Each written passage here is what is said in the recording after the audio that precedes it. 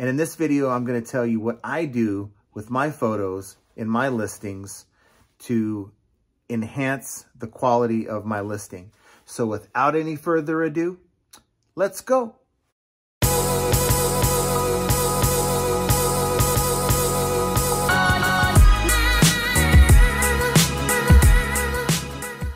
Hello everyone, welcome back to the channel. This is John from Flippin Ain't Easy, and today, as I mentioned in the intro, I'm going to show you a few tips that, at least what I do to make sales, because as I mentioned, you know, a lot of buyers, they unfortunately don't read, but of course, if you have a bad photo, they won't even give your listing the time of day, and they're going to move on to your competitor's listing. And I've done a lot of research. I do take time to check my competition to see some of the photo styles that they're using. And in this video, I wanted to come to you with some ideas. Doesn't mean I know everything, but if there's one thing maybe you can get out of this video, then maybe it was well worth it. You know, if you're knocking it out and you feel like your photos are fine, hey, great. But in this business, you should never turn your nose up at information. And, you know, maybe there's a tip here that you can learn from. And so that's sort of the goal here. And it works for me. You know, I have made a lot of changes with my photos over the last couple years. And these are the things that work for me. So the first thing that I do when I'm creating a listing is, of course, I'm going in and I'm inserting my photos. And a lot of times they'll already be pre-cropped. So I'll go into Windows and crop them there with the Photos app. But if you're using eBay's tool, you can certainly go in, like I'm showing you right here, and find your photo, go in and crop your photo. So you're getting all the unnecessary stuff, all the extra space that's not your item out of the way.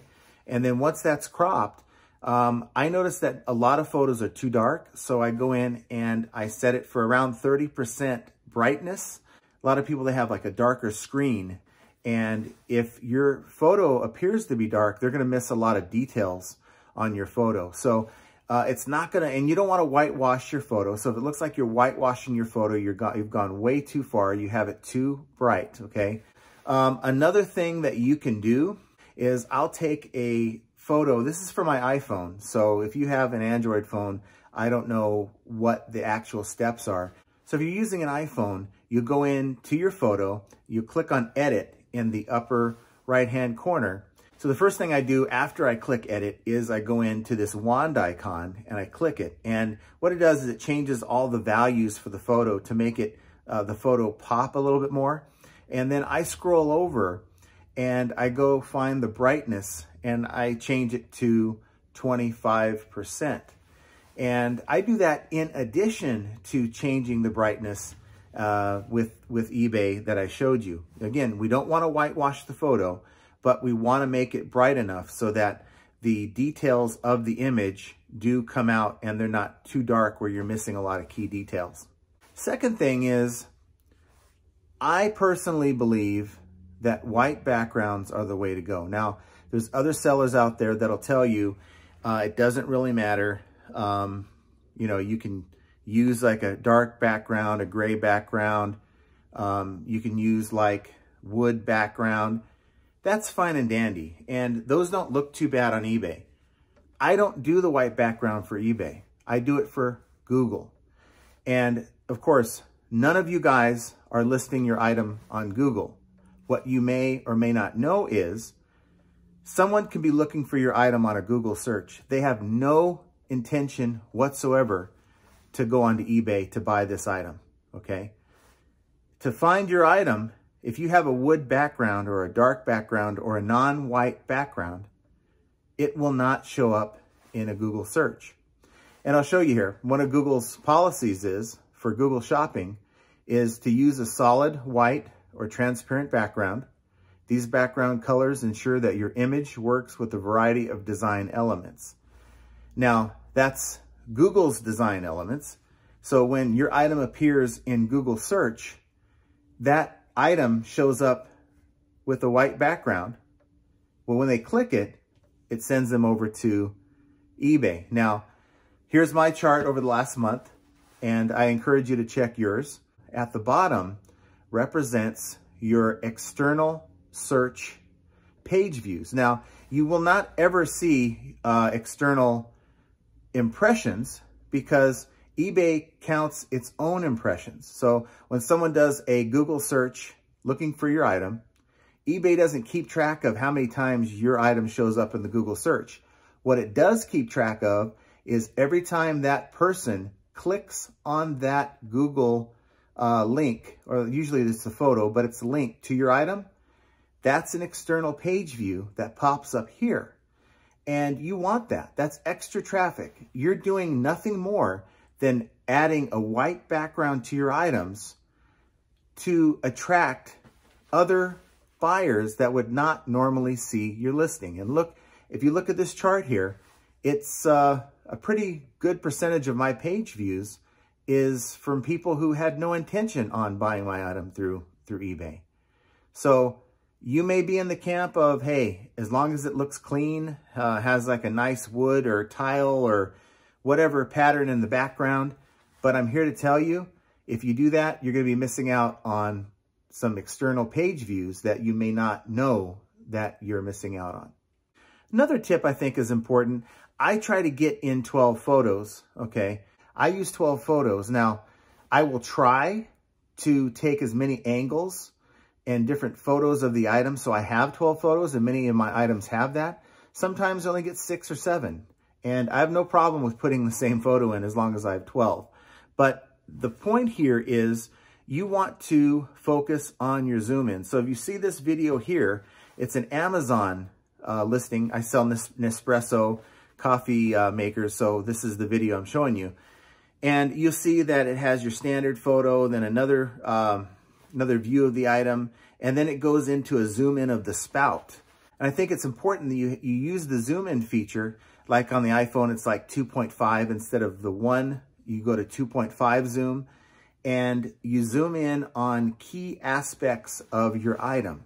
So in this particular case, of the example I showed you, it happens to be the spout for the coffee maker. It could be the water tank. It could be the drip tray. It could be any other component that you feel is important that you want your customer to focus on. Maybe there's a blemish on the item. Maybe there's a dent or a ding that you want to make sure that you're very clear about. And you want to use zooms to make sure that it is very clear to your customer what you want them to see. And I think it's a very effective tool. And it's something that most listings do not have. My listings do have them. I would recommend you take that extra time, use zoom ins when you're creating photos for your listings. So guys, what do you think? Again, I'm not here to give you just basics. I use an iPhone 12 to take my photos. You can use any camera you like. That I would recommend using a higher resolution camera. Of course, natural light works great. You can also use just your LED lights if you have a light kit, that kind of thing. But, you know, take the time to make sure your photos look presentable. And the goal here, if you're utilizing all these tips that I'm giving you, especially if you want to have more exposure with Google search on your listings with that white background, you want your listing to look like a stock photo. And of course, you don't want to use a stock photo as your main photo. You want to use your own photo, but you want to make it look like a stock photo. And that's what Google wants. That's what drives these external page views. And hopefully this information, whether it's just one tidbit or all of it, hopefully is helpful to you guys. So please do me a favor. If you enjoyed this content, hit that like button. Of course, subscribe to the channel. I'm trying to get to 10K. If you guys could do that, it would be very much appreciated. And hit that notification icon, because when I go live or make another video, you're going to be notified. Now, I want you guys to post your tips down below. What other things did I totally miss here? And of course, if you feel like I'm wrong on something, please respectfully put why I'm wrong down below. And again, I don't proclaim to know everything. I'm here to learn along with you. But this is what I do. I had 13 sales today, and it started off to be a slow day, but I got home to 11 sales. We went out with some friends this evening, and this evening being Wednesday night, you're seeing this video on Thursday, and I was pleasantly surprised, but I owe that a lot to the quality of the listings that I put together. I got to tell you, if my listings didn't have the certain standards that I expect from each and every one of the listings that I put out there, like these photo tips that I've given you, I'm sure that I would have a lot less sales. And of course, if I was struggling at making sales overall, it would be harder to bring this advice to you, but this works for me. So again, please comment down below and let me know your thoughts on this topic. So as you're watching this, it's Thursday. If it's beyond Thursday, then disregard this message. But later today, Thursday, the 16th of December, there is going to be a seller check-in for the month of December with eBay. And hopefully you're registered and you get to attend. It's at 1:30 p.m. Pacific time, 4:30 p.m. Eastern. And I anticipate it being around an hour, so it'll be done by about 2:30 Pacific time. I plan on going live, doing a live stream, approximately 3 p.m.